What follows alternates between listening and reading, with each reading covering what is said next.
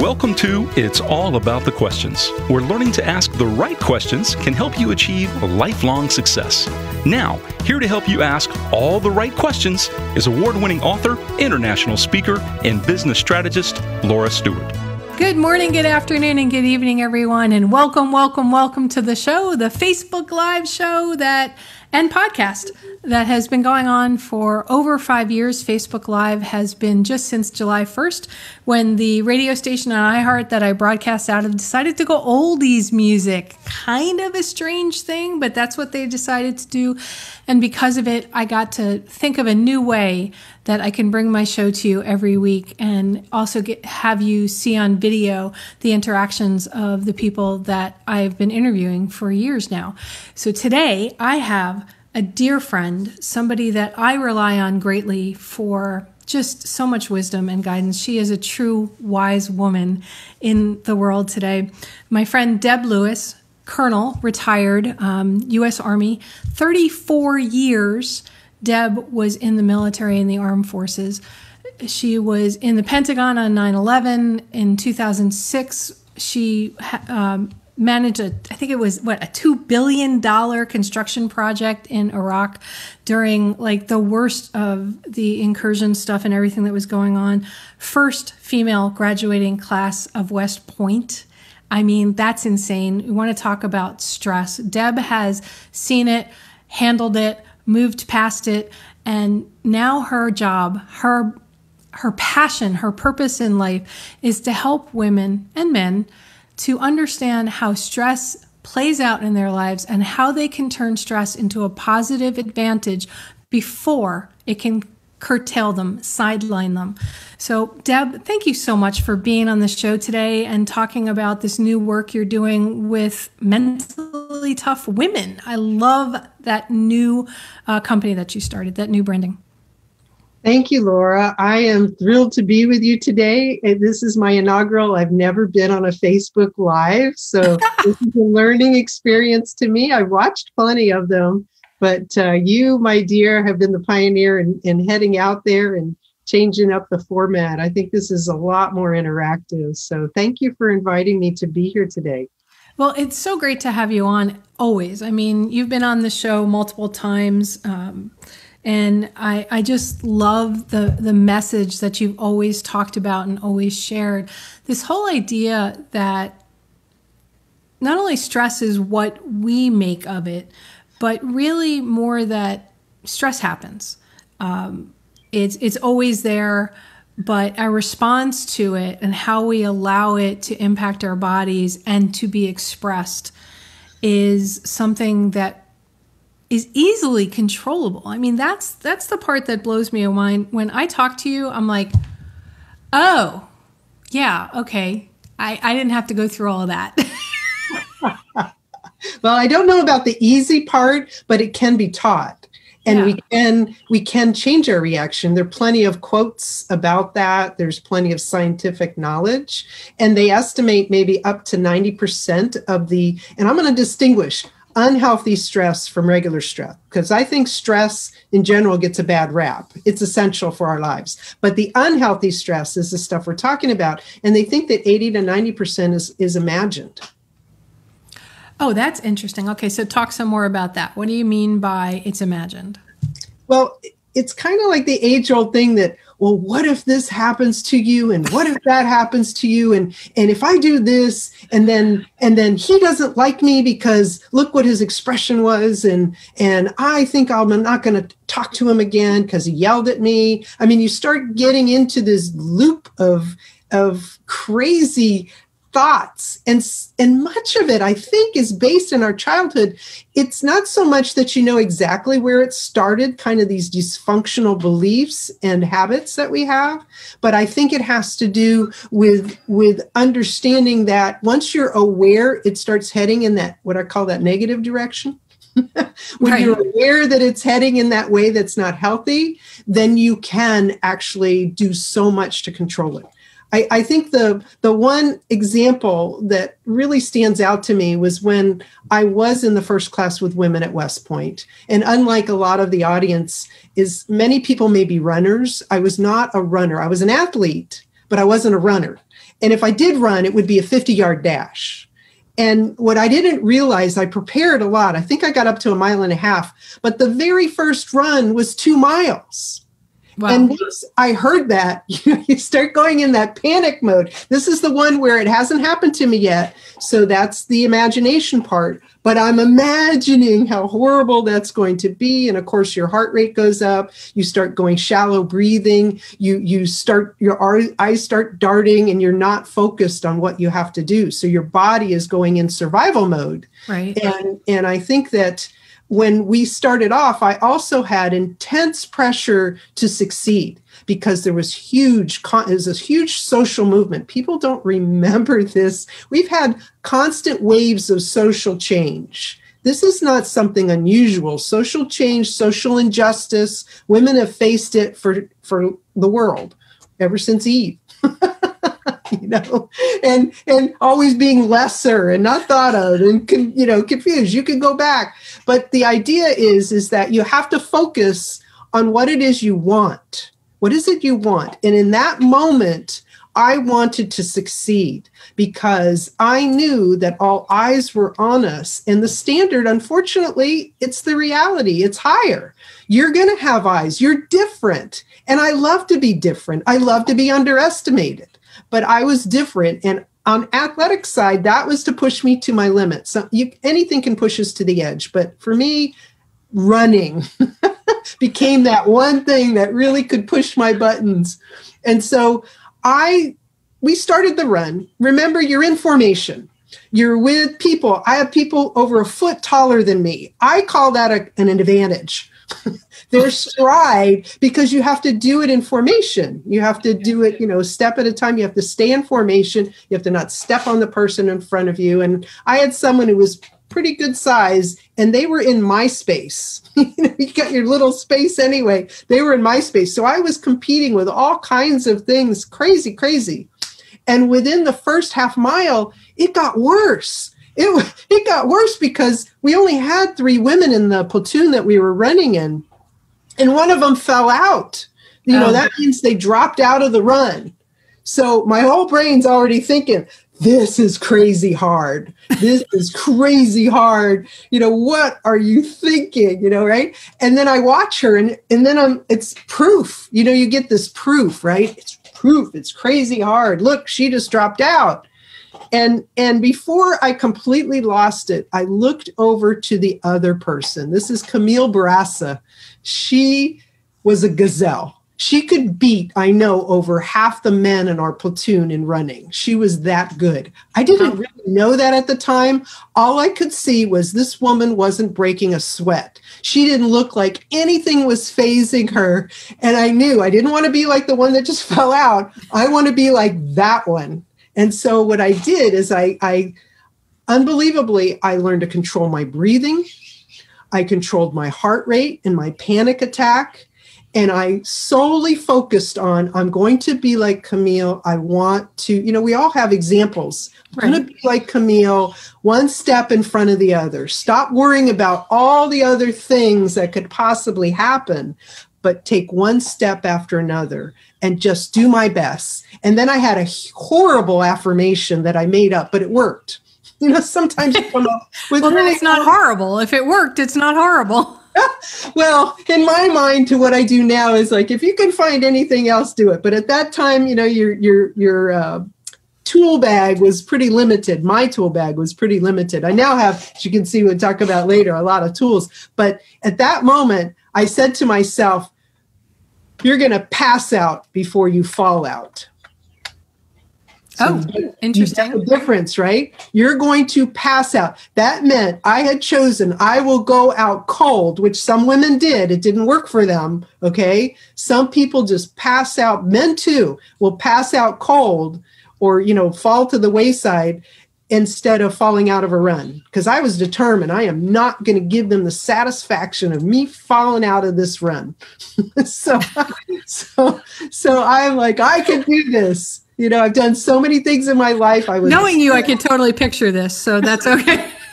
Well, I was a swimmer. I mean, that is always your personal best. It's kind of like cross country, but it's always your personal best. Yes, you're on a team and you may do relays, but it's your personal best. And I was a horseback rider where I had a crazy horse. I had a horse that would leap like 2 feet higher than the jump we were jumping. And it was a pretty considerable jump. I need a parachute on landing, right? So I knew how to be in crazy hard circumstances, but not this one. But I figured it out. And you know what? I made every single run that year. And we were in combat boots at times. We were carrying weapons in our arms. So, I don't have much, compared to the guys, I didn't have much of a body strength. And running in combat boots that had no support. I mean, really, today we've got running shoes, and even the combat boots have much better support. And I have high arches, so I learned that was a problem. And when I wore combat boots, the back of my heels would start to bleed because the chafing, right? And I have one of my roommates, she had a broken toe, and it never stopped her. Kathy Ann Wilding, now Kathy Ann Funk, she never had it stop her.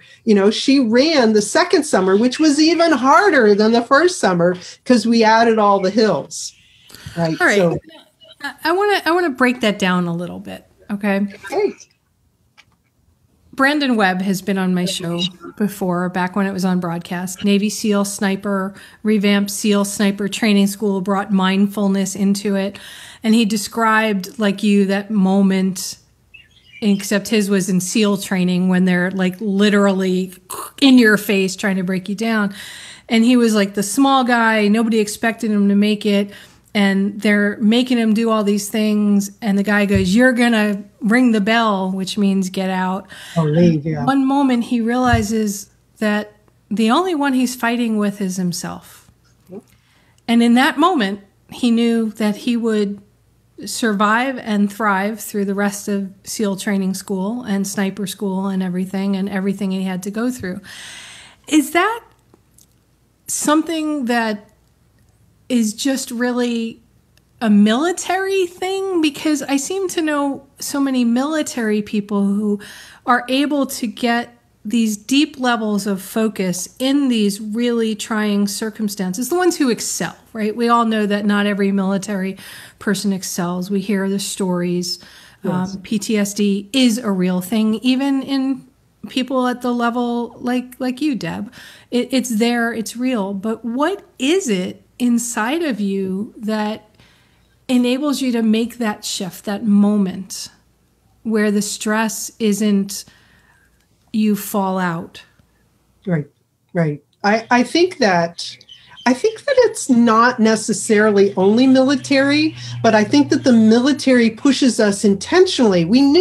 I knew for anyone going to West Point, that was a hard experience. And You're woman. going to be pushed. Well, let's set that aside first. Okay. For anybody going to West Point since 1802, we entered in 1976. Since 1802, guys had gone there. They'd been hazed unmercifully. They had been, physically, I think at times. They certainly mentally, intellectually, running, doing all the things, always pushing you to limit. Now, in life, we will have traumatic events. And before COVID, they thought that the estimates were 70% had a traumatic event in their life.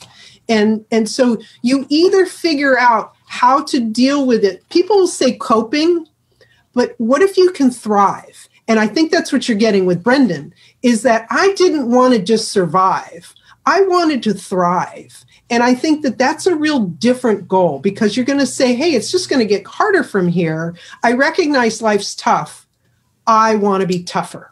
And I think I made that conscious decision to say, whatever they throw at me, I'm going to find something to hook into that's going to inspire me, aspire me, and also get me to focus on what it is that I want. And that may have been brought up because of with my dad being in the military, although he went to West Point, but we never visited West Point. He went to Vietnam. But I think that you want to succeed. You want to be there, not just, I don't think I ever looked at it for me, but serving others. You have to be at your best, and you want to overcome whatever's happening I don't think I consciously thought of it as a storm passing, but it really is like a storm. When a storm, no matter how horrible the storm is, it will pass. And so you just have to hang in there sometimes. You just have to do whatever that takes to hang in during the period of time. And then, but always constantly, I think children know it best. Children under the worst circumstances will find the least thing, like a little round rock or, something they'll find to draw their attention to get happy again. Right. Right. And I think we lose that when we get intellectualized. And so the idea is, what is that we draw from?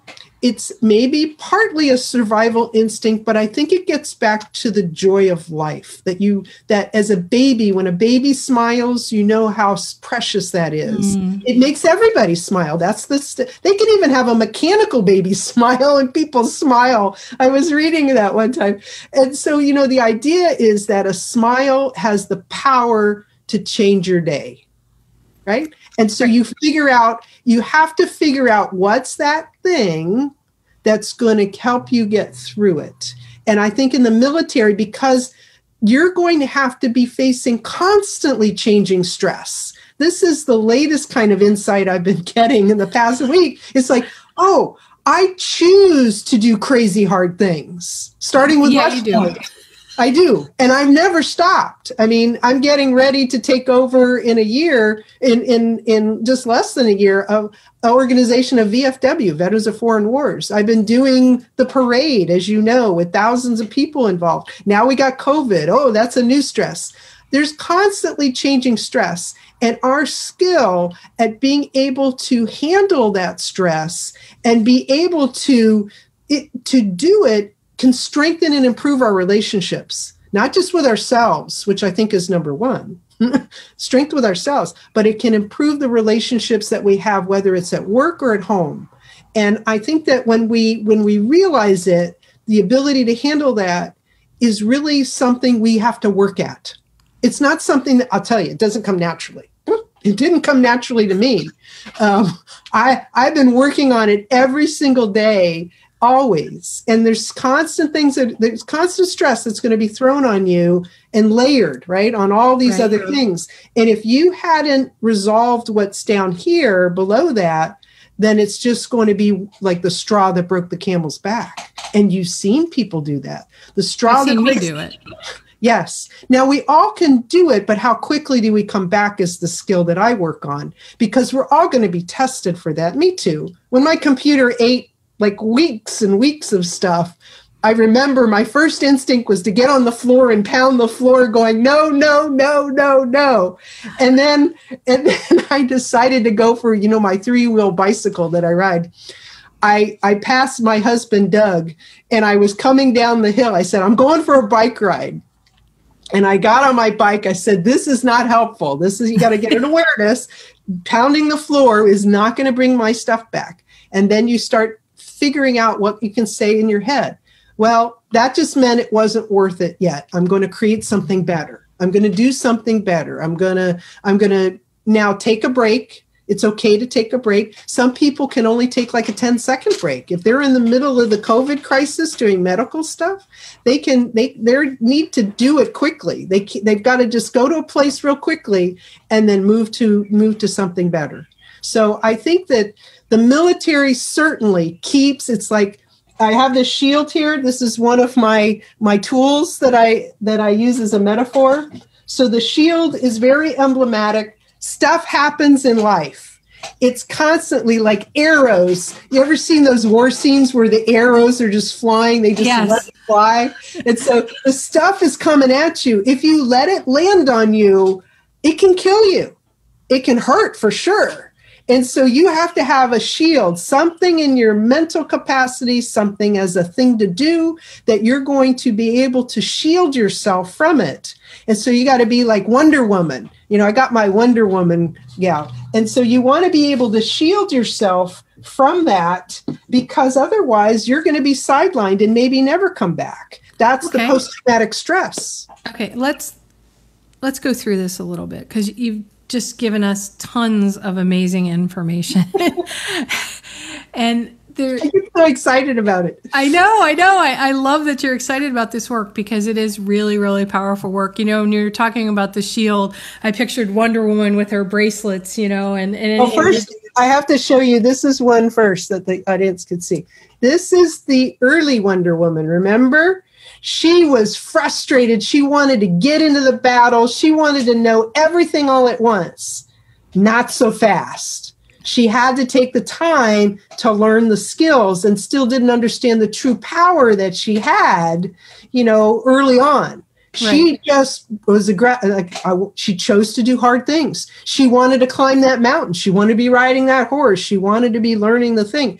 It's good to want to improve yourself and be better. But it wasn't until much later that she was able to be skillful at it, right? Right. What are some of the first things that my listeners can do if they can't take a bike ride? They're in the middle of whatever. They can't escape. They can't go away. They're in the middle of some high stressor, or they don't even know what the stress is. Let's take it even back a notch. They just know that they are struggling, that their cortisol levels are through the roof. They're hurting. Their body's physically a mess. They're not thinking well. They want to hit something or throw something or yell. What are some of the first things that they can begin to do to become aware of the stress and then put their shield up to diffuse it? Got it.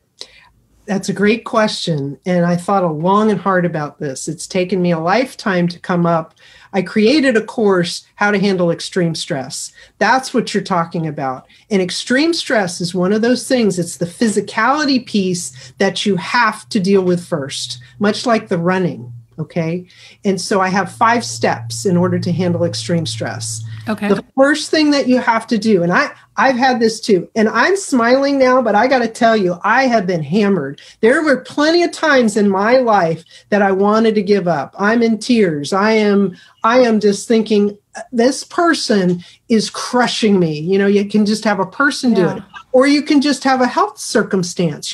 Why is my body rebelling? Why can't I do this? Especially as, I see with my dad's 94, his mental capacity is all there, but his body's not doing what he wants. By the way, shout out to Ben and Malvine, because they're probably going to listen to this, your mom and dad.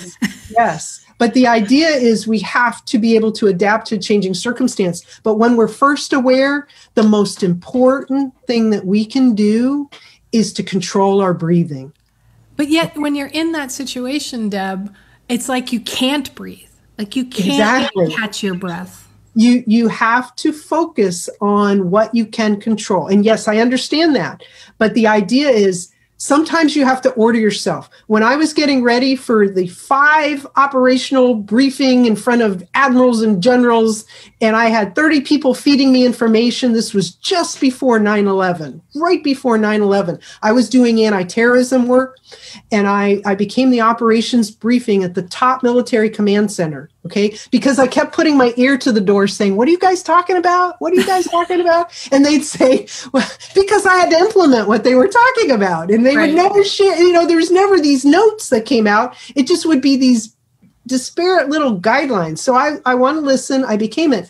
But what I didn't realize is that during a huge shift change of personnel, not just the shift change, but actual people on the team changed, 20 out of 30 didn't give me the information I needed to give my presentation.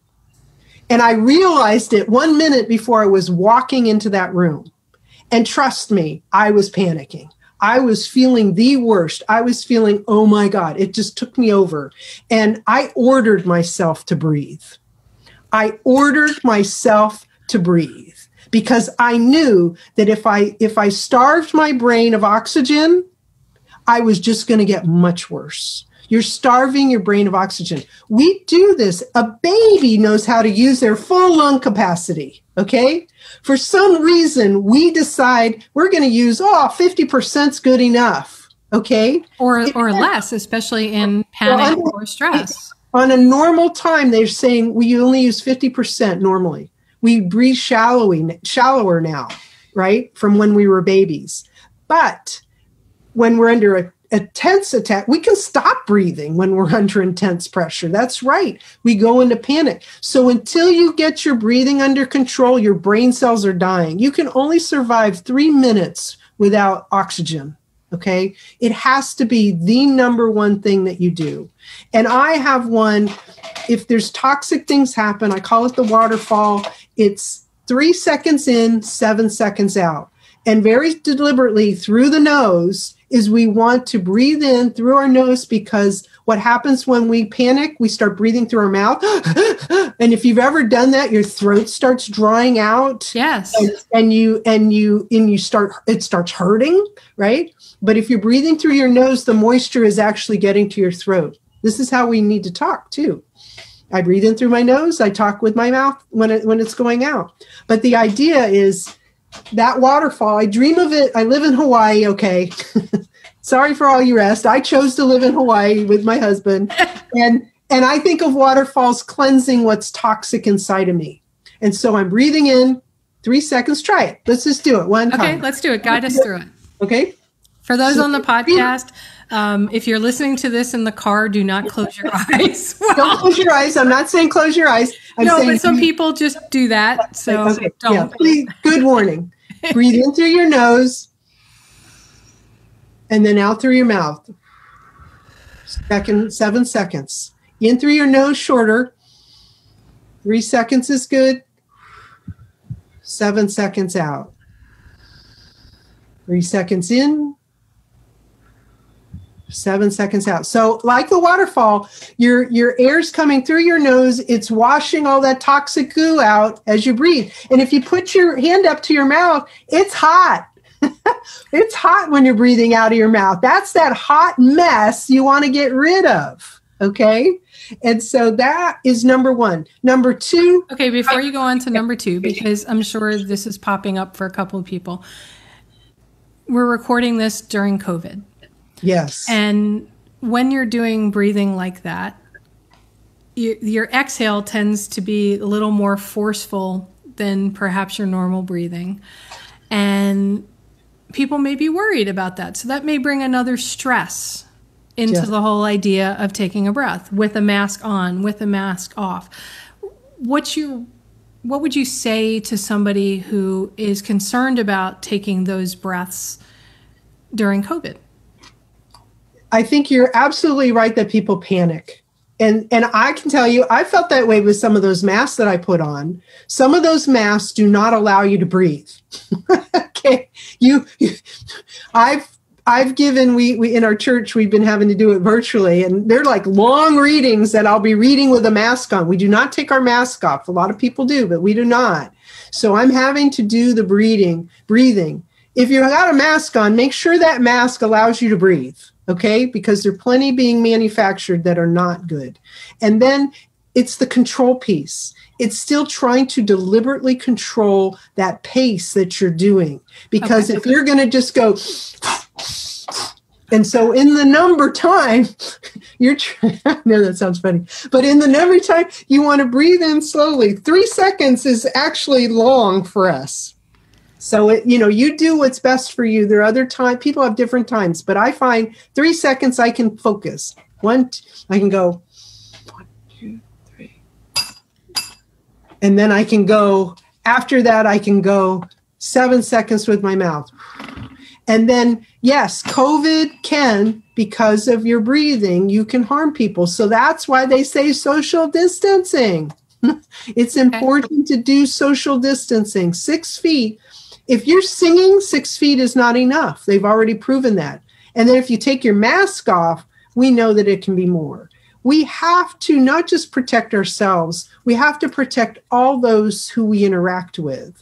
And I think that if you have something important enough in your mind of why you're doing it, what you're focusing on, you can master it. You can master it.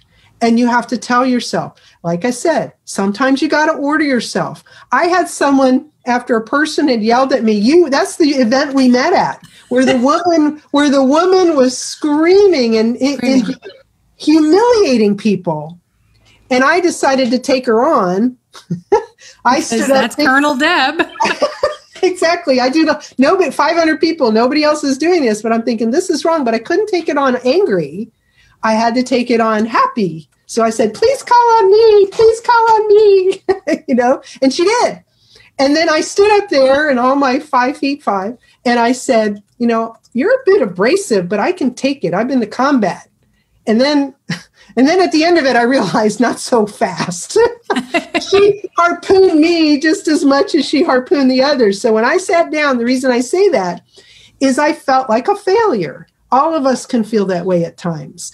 And I swear, my breathing I lost my breathing. And I'm like, and the woman happened to sitting next to me, bless her heart, was an EMT specialist. And she kept telling me, breathe with your diaphragm, breathe with your diaphragm. And I'm like, I'm trying. No, not your chest, your diaphragm. And, your logic here in panic attack is not thinking. But I'm telling you, when you control your breathing, you will control what you're thinking and the choices that you make.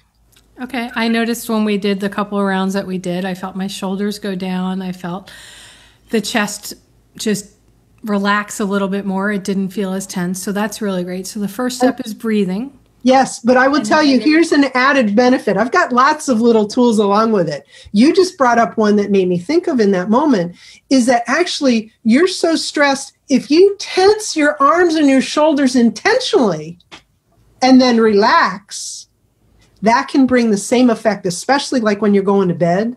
I do that a lot when I'm going to bed because my mind's racing with all these things I want to do. All these hard things I want to do every day. And, I didn't get enough done and I added 10 more to my plate. And then your mind starts going, how am I ever going to fix this? But I will do it. This was Joel and Michelle Levy taught me this. They are master mindfulness people. But if you tense up different parts of your body, I start with my shoulder area. I start with my midsection area. And then I do my legs and feet. Is that by just tensing for a fraction, a couple seconds and then relaxing, it can have the same effect with your shoulders as well. Okay. So if the breathing doesn't work, that's another technique that people can use on that first step. So then what's next? The bottled water. Not bottled water. I would say healthy water, wherever you can get it. Healthy water. Water is one of those things. Okay, remember I said 3 days for breathing. It's you can last, 2 weeks, 3 weeks with if you're on water. But you can't last without water. Water is like 3 days. You have to have water. You have to have water. That was food. That was the food one. But the water's like 3 days. So the water, when you're under stress, your body is taking on all those hormones and bad things are building up in your system. They discovered that when you cry and you're under stress, that's why people cry, that's one way to get some of the toxins out. They can test for that in your tears. I was fascinated with that because in the military, it was thought, crying's a sign of weakness. Today, I'm saying it's a sign of strength. So that day we met, when I cried 5 times until Wendy Lipton Dibner gave me permission, said, just make yourself cry. Give yourself permission. Give yourself permission and it all stopped, right? When you don't give yourself permission and you realize that that's actually a wonderful stress relief when it's all built up, those toxins build up in your system. But water is what does that. And you have to have, like, your eyes are almost 99% water. Other parts of your body, maybe 70 and higher % water. I have a plant that I use in my video to show that if I didn't water it properly, the stems all flopped over the ends of the side of the flower pot. And I thought to myself, I bet that's what's happening in my body. And when someone did massage on my neck, they asked me if I knew what beef jerky was like. And I said, yes. And they said, well, your tendons are like beef jerky. They're horribly dehydrated. I can't tell you how many times. So drinking water, but it's not that simple, I found. So I have a simple habit that I do is it's whenever you get rid of water, you need to drink a bottle of water. So every time you go to the bathroom, you need to drink a bottle of water right then and there because you remember and tie it Hey, I eliminated, I need to refill that. It'll be another hour or so if I have to do anything with that. But the fact is your body is just like my plant. If you're not constantly watering it, it's going to dehydrate.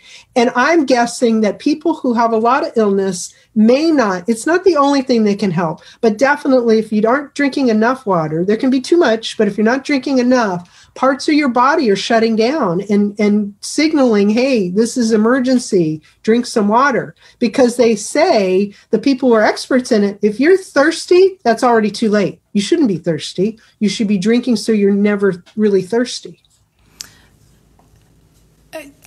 I'm thinking through that because I always feel like I am in a constant state of dehydration. Even my blood work shows that I'm dehydrated, but I feel like I drink a lot of beverage, water, and that's basically my beverage of choice. But it never feels like it really gets to where it needs to go. And a friend of mine said, Laura, add cucumber to your water or put some stalks of celery in your water so that the mineral salts sort of leach into the water. And I have a whole house water filter because Florida water is absolutely disgusting out of the tap. See, our water tastes amazingly good. It's very fresh. If you get it, our system is from the fresh water in Hawaii, and it rains all the time in Hilo. So right, you've got that whole volcanic filtration thing going on. Yes. But you are absolutely right. People have to figure out, like my husband puts tablets in his water because otherwise he would never drink water. You have to make it palatable for you. But the bottom line is coffee doesn't count. People think drinking any liquid counts. Soda doesn't count. That does all kinds of bad things for your system. It has to be enough water. And I don't know if I drink a bottle of water at a time, not the big bottle, but about a 16.9. Yeah, 16.9 ounce one. And I have to drink like a third of it. And then I do another third. I may not be able to drink it. I can get to like a half or 3/4. I'm getting pretty skilled at that because I'm rushing. I'm going to go do something else. Right. But just by doing it, you can feel your system feeling better. And you don't want to drink more than that. And you don't need to have to be drinking like many gallons because that's unhealthy too, because you'll lose all the electrolytes, like you said. I mean, you can do that. But I'm telling you, we are in a state of chronic dehydration. And we're always doing it. The excuse is, well, I'll have to go to the bathroom. Okay, you'd rather destroy your body than have to go to the bathroom. Some people will make that choice. But I think that a huge amount of ailments can be attributed to the lack of adequate water. So everybody's different of what they need. Okay, so we've got breathing and we've got water to help. And then what's next? The next one for extreme stress, I'm glad you asked. This is the one where okay, so we've just done two things, right? The first step, pretend you're carrying a huge load. Everybody's carrying a huge load these days. Think of a backpack that is with brimming. We had to carry 35 pounds in combat, okay? And that was without carrying anything else. That was just our gear to protect us, right? So for me, I felt like I was always getting shorter every day. Right. And my head with the helmet, that was never, I had padding on here, then strapped it down because it rubbing against your head was just miserable.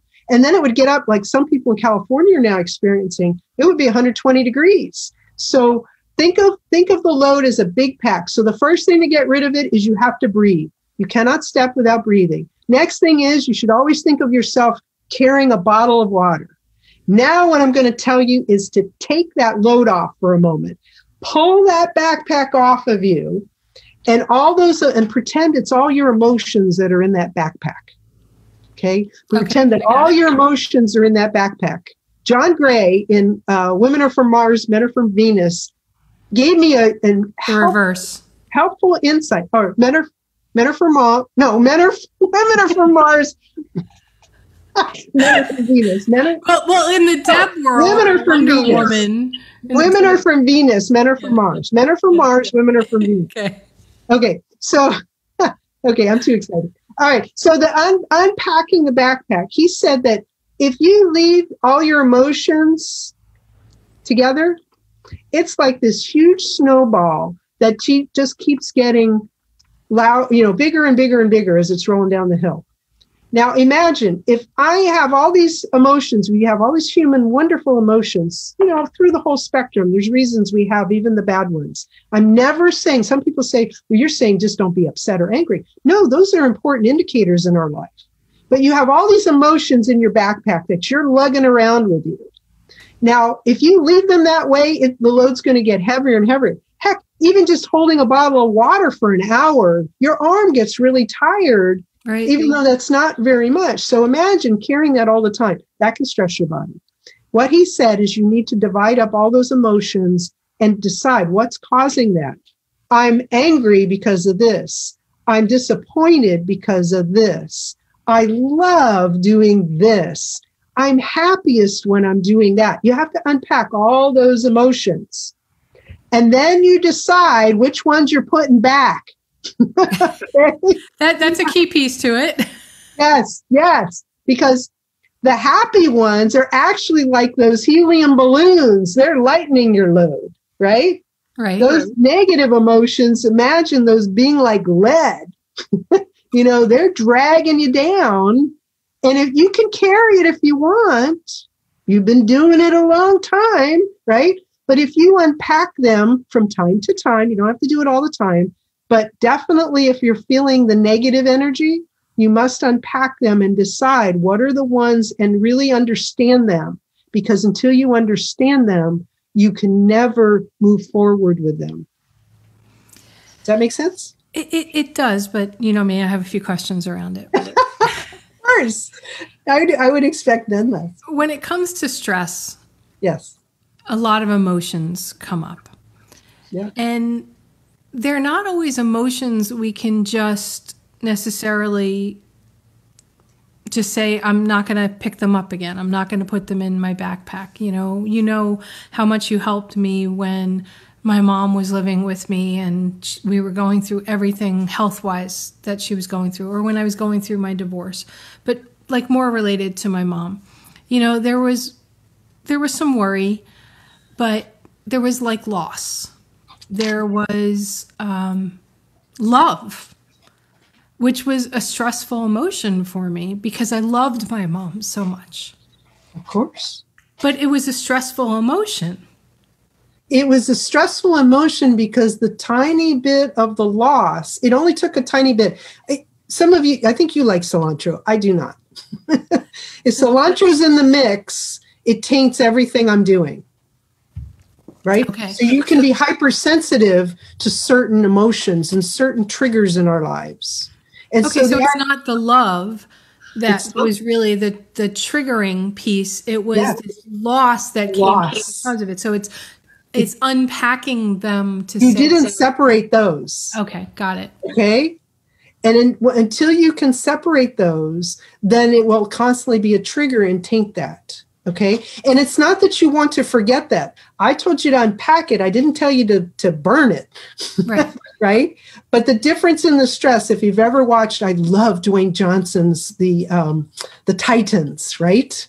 Oh, the Titan games. People, the women, when we went to West Point, they didn't think we could carry any kind of load or do anything, really. There were a few Olympians like Joan Benoit, right? She could do the marathons and stuff during our time. But there were very few out there that can do it. But Dwayne has shown just how powerful men and women can be. And he's got them doing the same tasks, but against each other, right?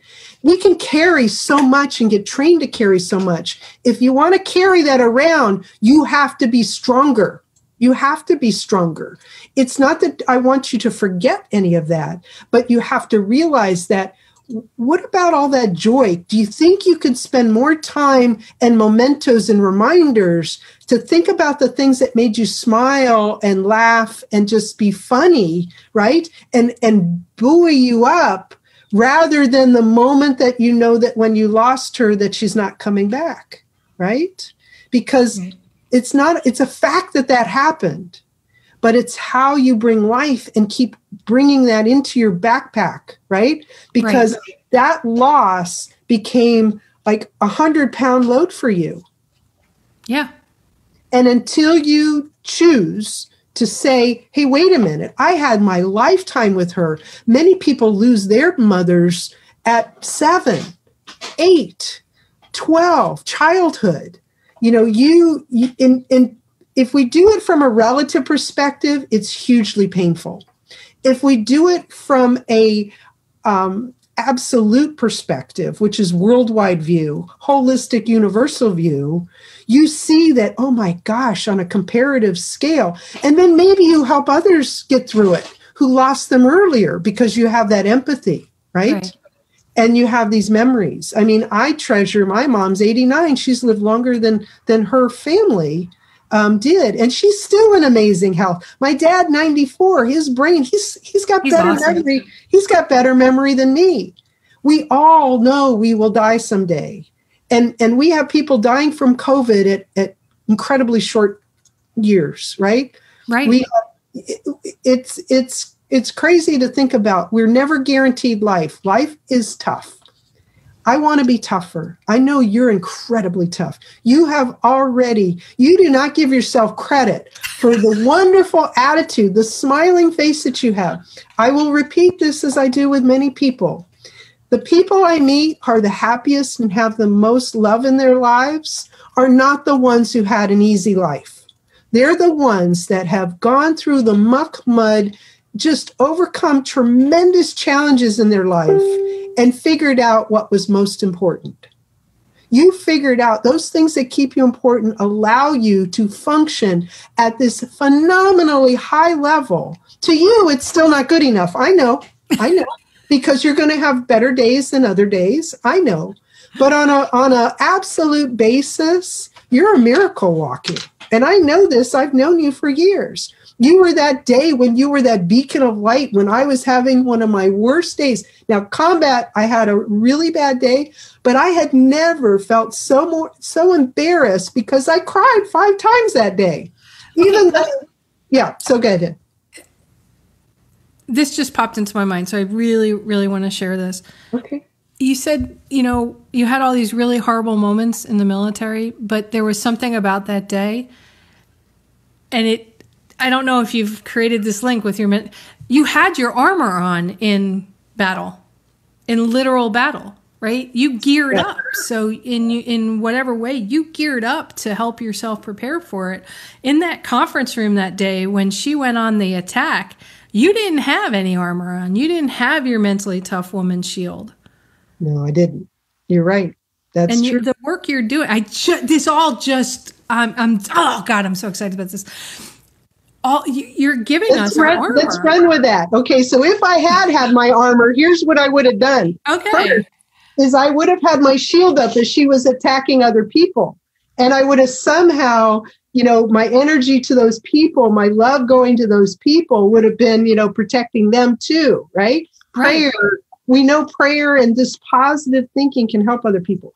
The other thing that I really wish I had, people think bad things about swords, okay? But the thing is that she was doing personal attacks against them, which bother me the most because I see the wounds. You can see the wounds. And I've been in battle where people have died who worked for me. Lovely, beautiful, talented people have died for me. In combat, working for my organization. It's protecting me. My driver got killed after he dropped me off to go do some other task and then was coming back to pick me up. We do have real things. Those are real threats. But the ones that people do from their mouth, words cut, words wound, words kill, right? They can hurt people. But they can also lift up. But what I wish I had was metaphorically that as she was attacking me and I stood up and said what she did, is you need a sword to deflect those things, much like karate. You, when it's coming at you, stop. I stood there like I always did. I stood there like this with no armor on, like you said. That's true. No armor on, and it just, it wounded me almost mortally, right? Yeah. And what I didn't have is as it was coming at me, I could have flung it. I didn't have the wristbands that Wonder Woman has, but it was like a sure bullet coming toward me. And we have to figure out what that is for each of us. And the other thing is I wasn't skilled, and other people are far more skilled in this, but sometimes you need a sword, not to run other people through because they irritate you or they hurt other people, but you need a sword in order to have them back off and to pin them so that they stop doing whatever they're doing. Okay? And that's the effective question. You can ask someone a question that can stop them in their tracks. You can ask a question that says, I think I asked her the question which wasn't as effective, but it was what I said. I said, I'm having a hard time understanding if you're trying to help people live their dreams, why you are humiliating them. Right. That's the question that I had. I couldn't get that disconnect. I think that set her off to launch the final attack. I think she had her, those, I forget what they're called, the ones where you put the big heavy weights on and you crank it down and you launch it. I think that's when she launched it and landed right on me. So I wasn't skillful. The other thing that I think I did have, because I didn't get angry with her, I didn't yell at her, is the helmet. The helmet signifies, like Athena. Athena was the goddess of war. Over 2,000 years ago, we talk about Athena, and she's still well known today, not just because she was the goddess of war. She only did it out of wisdom. She was also the goddess of wisdom. And so our helmet signifies protecting the best of us. Like when you're breathing, like when you're drinking plenty of water, your brain has to stay at its best. If your body fails you, make sure your brain is at its best. But a lot of times people forget that. And that's when they start yelling at other people and I'm just stressed, and they give an excuse to be miserable to other people. It turns out that woman was going through a divorce. Now that can explain it. It doesn't justify why she did what she did. It doesn't justify it. But it does explain a little bit what was going on. And I think I'm empathetic in a way that I sense that toxicity that was just churning in her. And rather than what many of us do is internalize and be hard on ourselves, she was dishing it out to the other people, because that's another way to deal with it. Okay. Right? And the way now that if you're feeling attacked like that, whether it's a verbal attack from a person, it's a situation you're feeling crushed by. Once you've taken a breath to calm yourself, you've had some water to help your body deal with everything, which also is a way of just stopping for a moment. You've identified the emotions that are causing, and you get to the point where you can do this in a few seconds kind of thing. Yes. And then you're asking some clarifying stuff. But I think a lot of people struggle with that part, Deb, which is I need to respond somehow. This is the fourth step. The fourth step is focus on what you want. Okay. Focus. And what does that mean? I want to choke this person, but that will not be who I am at my best. That will only feel good in the moment, and at that point, my best option was just to be quiet. As frustrating as that was, I did my best. I sit back down. What do I want to focus on? I want to focus on what I want. And what do I want? First of all, you have to survive. You have to focus sometimes on your survival. You have to bring yourself back, because you do not want to. It says if you can't think of something nice to say, stop talking. But I could not do that. Yeah, sometimes you just need to say something. I would beg to say you do need it, but say it in your head. Do not speak it out loud. Okay. When you give voice to it, then that toxic energy, like COVID, you've just shared with the world. Okay. And do you really, just like these times, you need to, what do you want to, if you truly care about the other people in your life, you will treasure them, love them, and never dump on them. You will never, they can already see if you're stressed, because that's not normal, right? But if you start saying, well, hurry up, or you're too stupid, or, You're lazy. That doesn't mean that you should continue to keep yourself in that situation that continues to cause it. But what if it's, I know folks that are stuck at home with all their kids in small New York City apartments. Yes. And the stress is just building up and building up. Unbearable because they have no release. So how about this, thinking about it? Because this is the way that I think about it. Engineers think about it this way too, which your dad was an engineer too. So the engineering mind will say, okay, pretend this is like one of the toughest games you've ever played. You know, gamers, if there's a trap door somewhere, there's another door to hide behind. There's something I can do short of doing what my urge is to just do mayhem, right? Right. I love that commercial with the mayhem. Yeah. But, you know, it's like you always have a choice. And sometimes it's just say, like in family, that's a whole nother level of stress. We could talk a long time about work. I've got a client right now dealing with what I consider an expectation issue with their boss.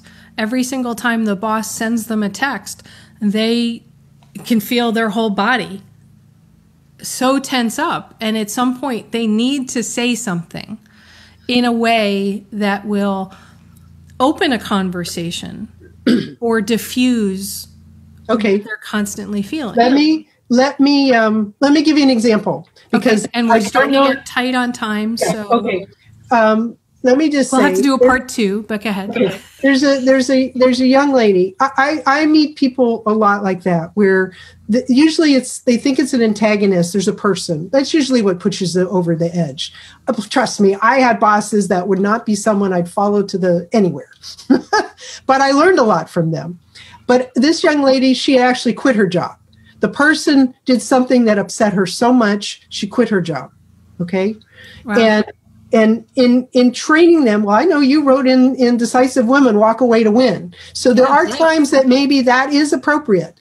However, in this particular circumstance, as things were building, she was never able to share or question. It's all about the questions, question things that were happening. For example, when he asked her to do like fetch the coffee, and you would get this, she was hired to be a technology person in the office, had been doing a monumental job of doing not just the technology, the marketing. Right. I mean, brilliant young woman. We have so many brilliant people. And yet he came to the office. He hadn't been there for months. He comes in now full time and then says, go fetch the coffee. She was the only woman in the office. Okay. Right. We want to like choke somebody like that. Say, what part did you not get that this brilliant woman is doing so much for you? Well, the truth is he didn't know because she didn't say, this isn't an elegant way to respond, but she said, what if she had said something, I can do that for you. I'm just a little curious. I was hired to do this, and this is what I've been doing for you. And if I start doing that job, which I can physically do, then I'm not going to be able to do these other things. Which one would you like it to be? You give them an option because most of the time people who are doing annoying habits and things and crushing your expectations, because really that's the imagined piece, our expectations, and then what people do. Is that person doing exactly what they normally do? Sometimes I'd have to almost get a hammer. Sometimes I'd have to wave the sword. Okay, do you really want to say that? I remember I told someone who said he didn't want me in a job because I would be the second primary woman leader and he didn't want 2 women on his staff. I basically said, do you want me to hit you here or punch you out outside? You've got 20 men. What's the big deal if you have 2 women? Oh, no, we had 800 men. Okay. Yeah, and the 2, he didn't want them in the leader. But I'm saying people do in the office a lot of crazy stuff. But the only way is to kindly and lovingly come up with something like we do with the question that you wish someone had asked you to help you get right, to help you see what's happening without judging. We love to judge. The thing is bad, good, can't, won't, shouldn't, didn't, how terrible. People cheer us on. You should get mad. No, I would say, the only time I would say I have the no word, I said, I think you want to say, well, maybe. I have a maybe button. Maybe yes, maybe no. Maybe you can do that. But the idea is there something better that you can do? Is there a better response? And the other one is, yes, it's hurting that person every time. What about those expectations is causing you, again, unpacking the emotions? What about it is bothering you? And then say, what is it that you want to do? Okay, let's come up with some questions you can ask. And maybe you don't want to do it in person. Maybe you're going to do it on an email. But because it's positive, anybody can read it and say, that's a good question. It's a reasonable question to ask. That's great. I love that last piece. I think really brings it all home on how you can take action to shift whatever is the continual cause of it, and what we can do for ourselves immediately to shift things down. Now, even just pausing is helpful. And then I'll just very quickly do the last one, if that's okay, because I know we're short on time. We're done. Real short on time, because I like to try to keep this to an hour for everybody listening, and you and I can do an extra one. I just want to give them the last one so they don't have to think about it. Okay. The last fifth step, which you can go to the course and you can go in more detail and remind yourself. But the fifth one is pretend that you're a vehicle driving around doing all these errands, right? If you don't fill up your tank, what's going to happen on your trip? Okay? You've run out of gas. So what do you need to do? I'm one of those people, because we can have hurricanes and other things. I never want it to go lower than in Florida too, obviously.